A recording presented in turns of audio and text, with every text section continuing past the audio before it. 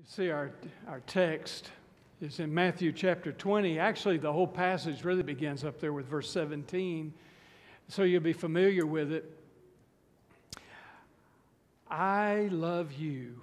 I love you. Now, when one of my kids would come to me and say that, I'd say, what do you want? What do you want?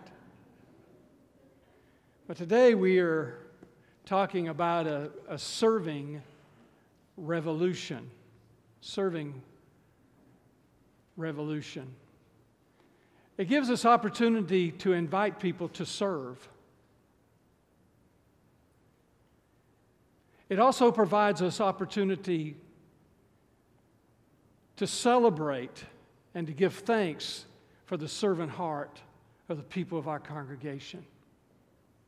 And both of those are necessary. I just think about just what's really, really fresh right in front of me is the last 3 days where we had, where people were invested in the food pantry ministry.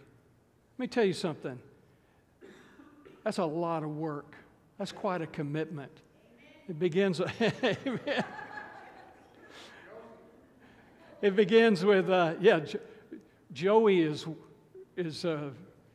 it's gotten to Josie, kind of rubbing off on her. Josie's a part of the food pantry. We have people come up here on Thursday and help unload and get everything ready and set up the room. They and others show up on Friday and serve members of our community, people who come, dear friends. And on Saturday, others come, some all 3 days, same ones, different ones come and serve and love and pray with and talk to and hear the concerns and be the presence of Jesus to those that God gives us.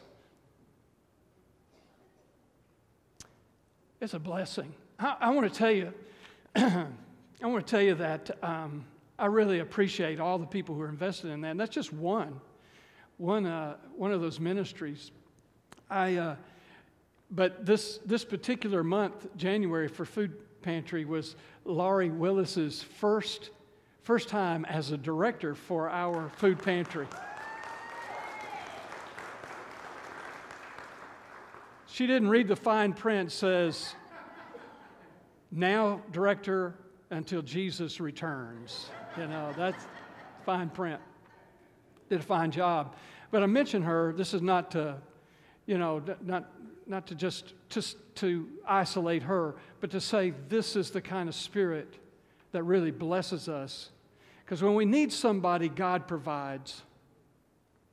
And we needed someone, and with others, we began to pray and look, and then someone would ask, and then came down to, Laurie, do you feel that you could do this? She said, not only do I feel like I want to do it, I feel called to do it.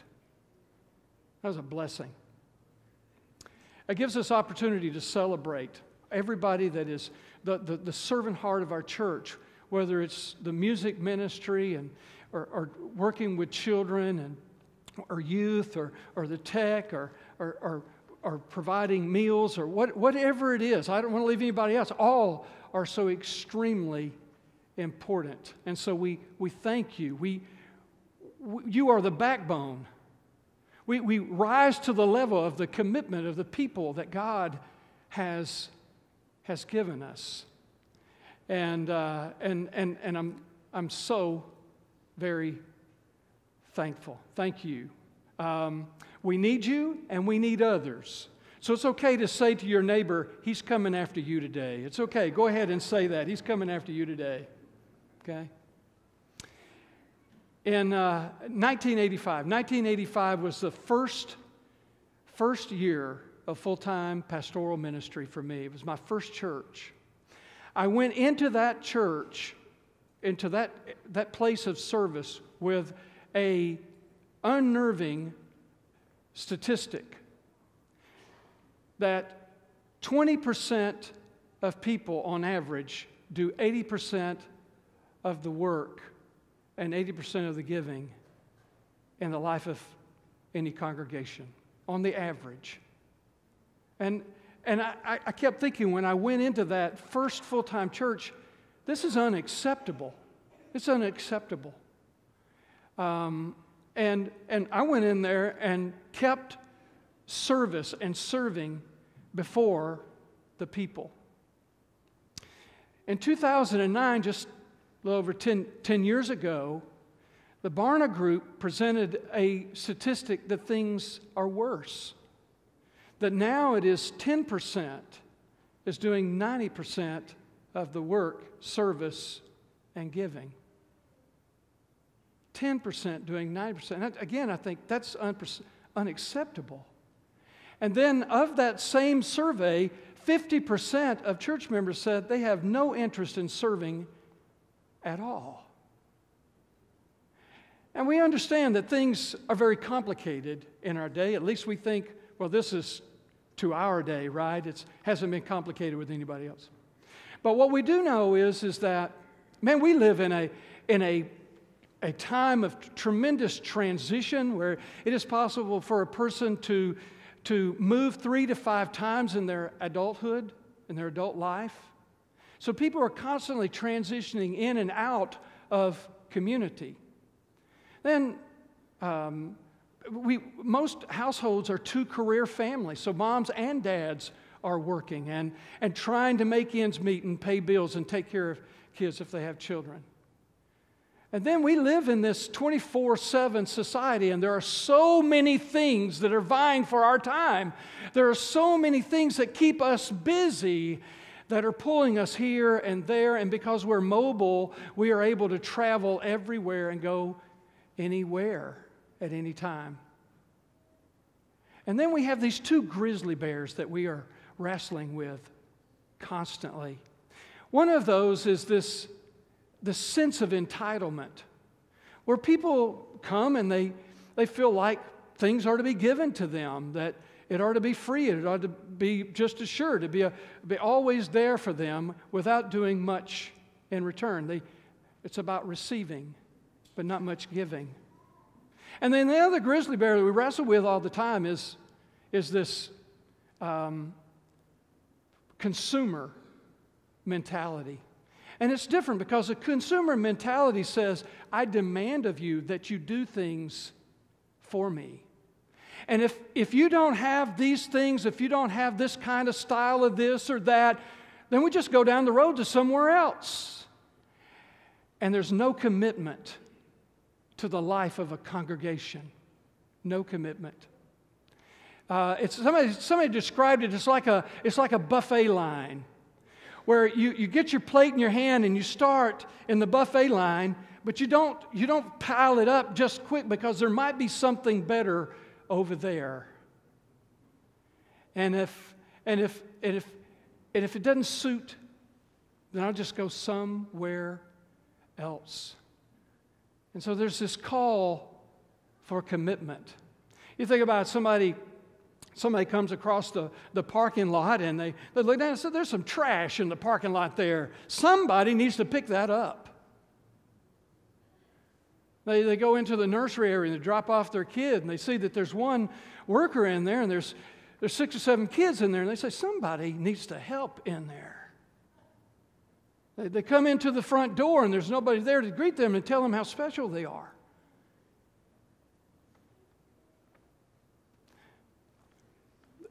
This is what I want to share with you.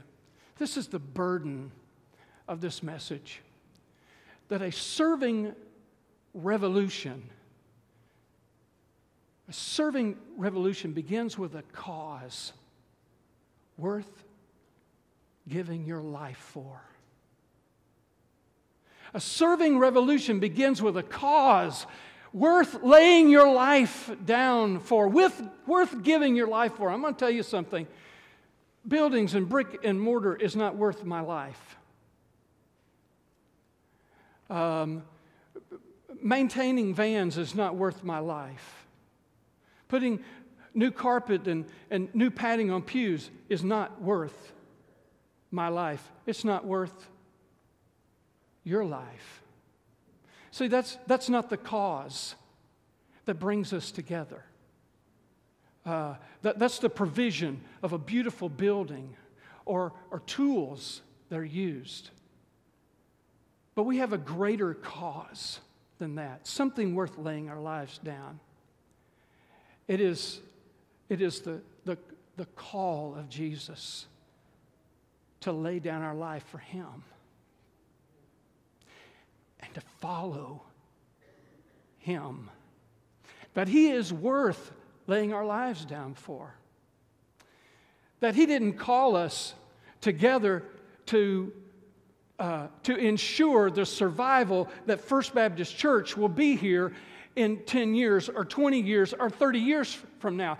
That is not our call.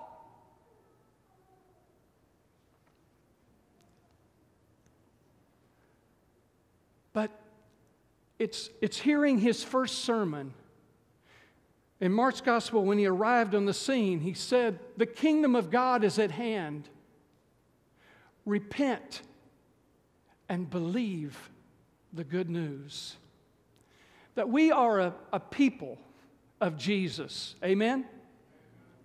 We're a people of Jesus. We are disciples and followers of Jesus, called to serve Him, to serve others as a family of faith on mission, as missionaries in the world and with the people around us. We serve each other and we serve those. So everything that we do in here, everything that goes on in here is preparation to serve the Lord, lay down our lives for Him, and to be on mission with Him outside there. And that's a call and a cause worth laying your life down for, worth laying my life down for.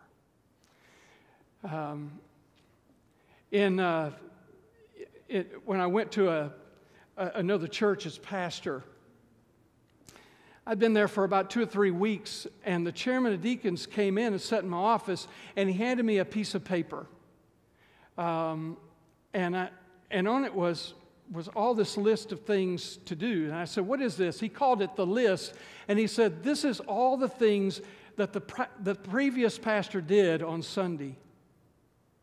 And I began to read through that, and it was make coffee for everybody. It was open the doors and turn on the AC and get the record books and put them around every place and pick them back up. And it went through all of this list of one thing after another after another. And I want you to hear this. It's no leader is above doing any of those things. I can think of a time when, I had a service, we had a couple of people saved, and man, we had a great, and I was all juiced up. They had to hose me down after the service, man. And then somebody came after me and said, "Hey, Pastor, the toilet's overflowing in the men's room." Listen, I've unclogged toilets, I've done it. I'm not above those things.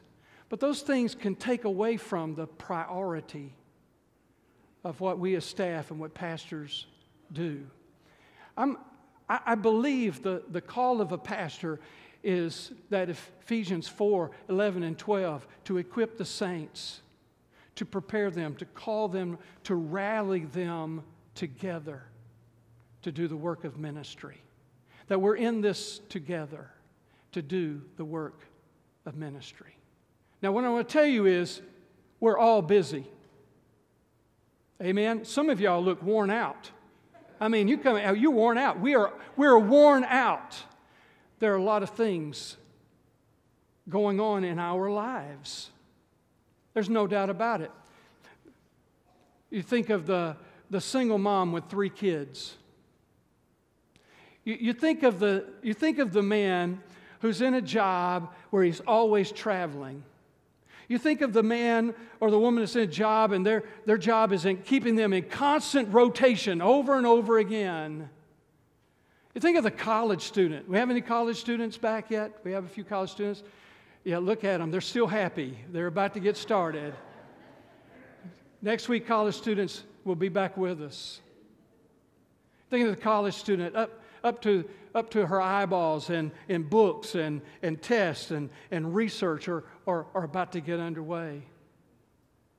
And man, they say, "Look, I just don't have time to serve. I just don't have time to give. What about me time? What about me? And it'd be this, one of these days,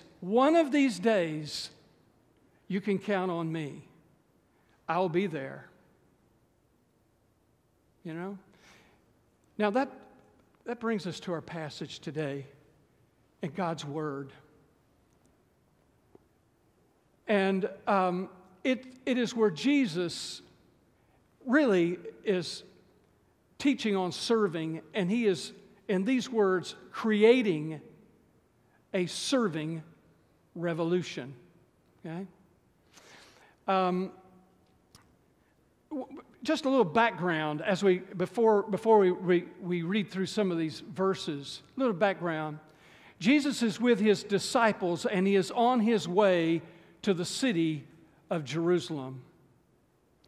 It is a couple of years or so into that journey of discipleship and preparation. And we know what is awaiting Jesus in Jerusalem. In fact, just a few verses before, in verses 17, if you want to look at that, in verses 17 through 19, Jesus describes what is awaiting him in the city of Jerusalem. He says, when we get there, Son of Man is going to be betrayed by the chief priests and the teachers of the law. They're going to condemn him to death. He's going to be turned over to the Gentiles. He's going to be scourged and crucified and die. But on the third day, he's going to raise from the dead. Now, I want you to see this. It went right over their heads.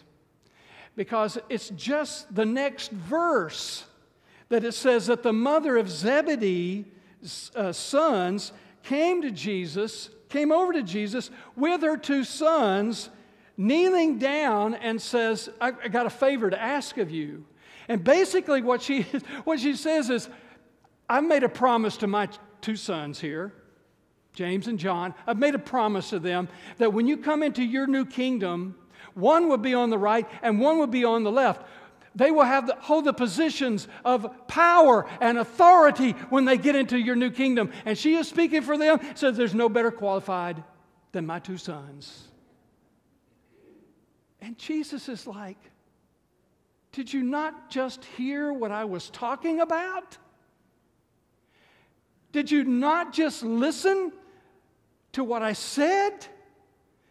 Lady, you don't understand what you are asking, because we know that when Jesus gets to Jerusalem, he's going to be crucified, and with him are two crucified, one on each side of him. You don't know what you're asking, and they all say, oh yeah, we understand exactly. No. He said, understand. Now look at let's begin to look at our passage here.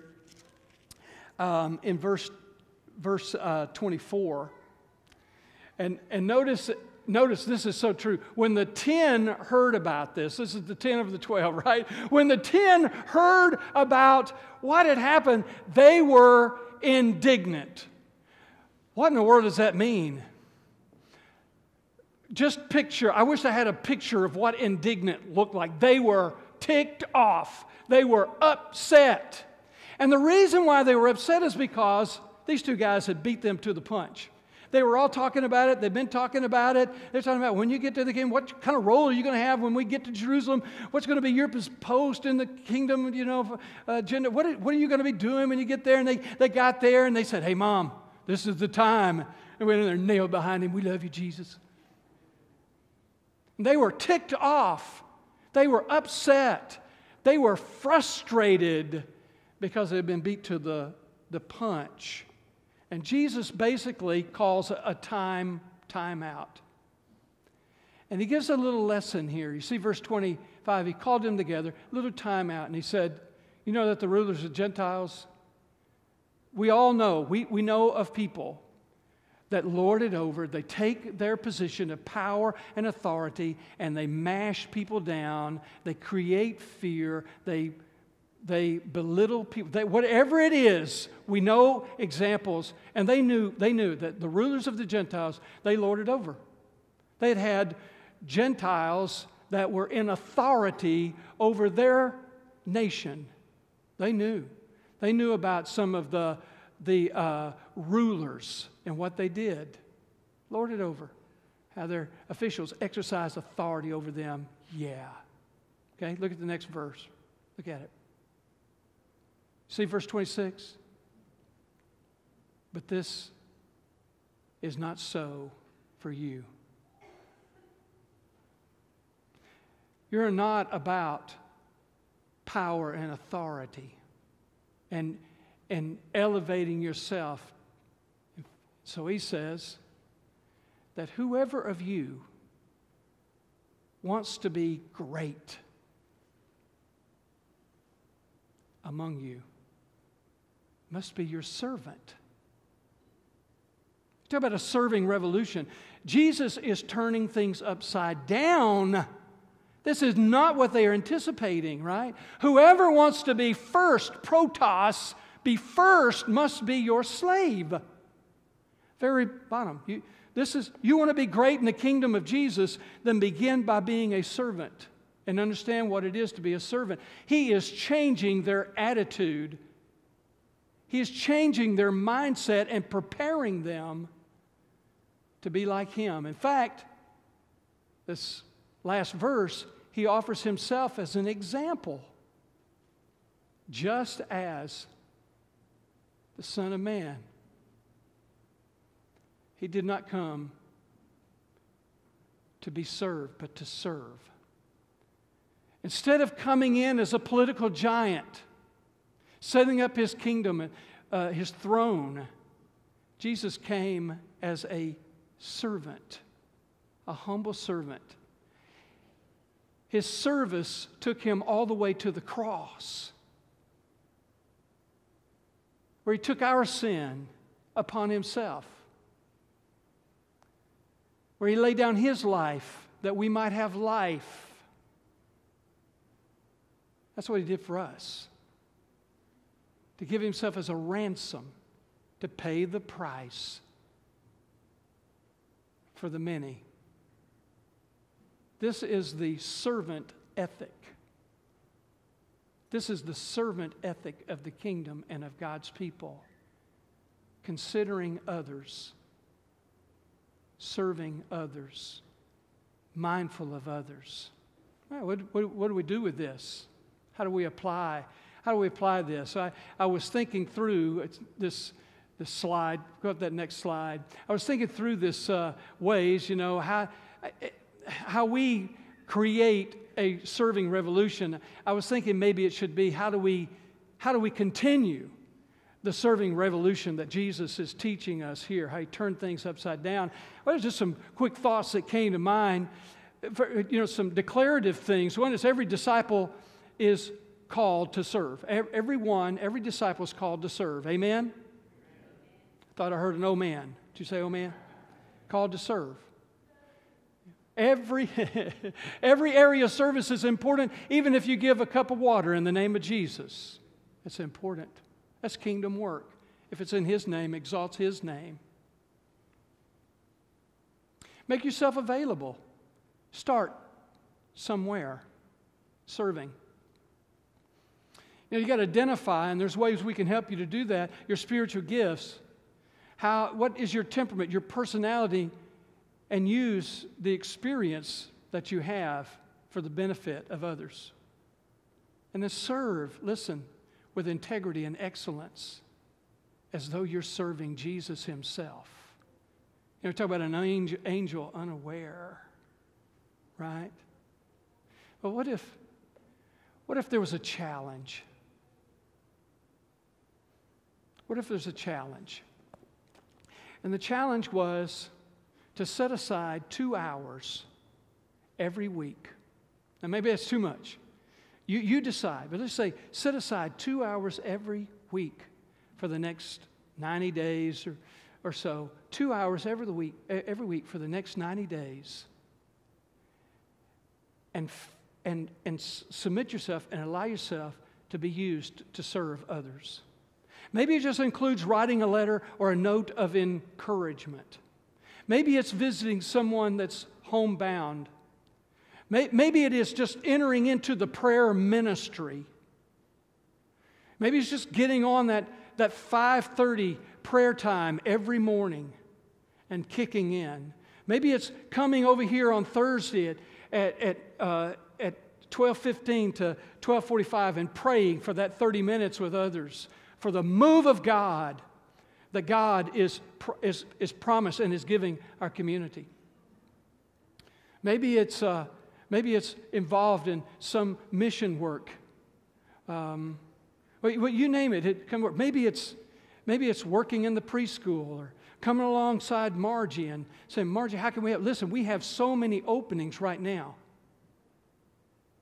that are on Wednesday night with children and Sunday morning. We have needs with reaching our youth and our kids' place. And I'm going to tell you something. If we don't have children, we are dead in the water. And we have got to reach families and children. What if we just found that place, made ourselves available? I wonder what that would do. Because there is something revolutionary that happens in us when we serve in the name of Jesus. When we make a commitment and we sacrifice, we make a sacrifice in order to be there, in order to do that, in order to join the Lord where He is at work. And that is the joy that comes up in us. Because a serving revolution, I think, begins with a cause worth laying your life down for. And that cause is to find Jesus in the people that we serve. And just think of the joy that would come to that single mom of 3 kids that has said, I just got nothing to give. I don't have any time. But somehow makes that commitment. It says, Lord, I give you 2 hours this week to begin with. Show me where it works. Show me where. Just imagine the joy when that moment comes in her heart. She makes that sacrifice. Or that man or that woman whose job has them traveling all the time, or they have, or has them in rotation time and time again, and yet they take that to task. Lord, I want to join you in your work and in your activity. I want to be where you are, and I'm giving you this time. Show me. And the joy of the Lord that will come. Or the college student. Now you 3 or 4 college students are here. You pass the word around where you serve, the joy that will come. Just imagine. Imagine as people come to the staff and they say, hey, I feel like God can use my gifts and abilities in this area. Imagine how that would cheer their hearts. Imagine what it would be like as people begin to come. And this happens every time, because as new people add themselves to the context, along with them come new ideas. And along with them come creativity. And comes a great excitement, because we're able to see things. And God was just waiting for that person to arrive so that we could see it and enjoy it and be a part of it. And it was like God spoke in the midst of that. Just imagine what it would do for us if that 1, that 2, that 3 people said, I'm coming out of this spot to serve Jesus. I think it'd make a tremendous difference. We're talking about a cause worth laying your life down for. And the desire to make a difference. And to hear Him say, well done. For as you have done it to the least of one of these, you have done it for me.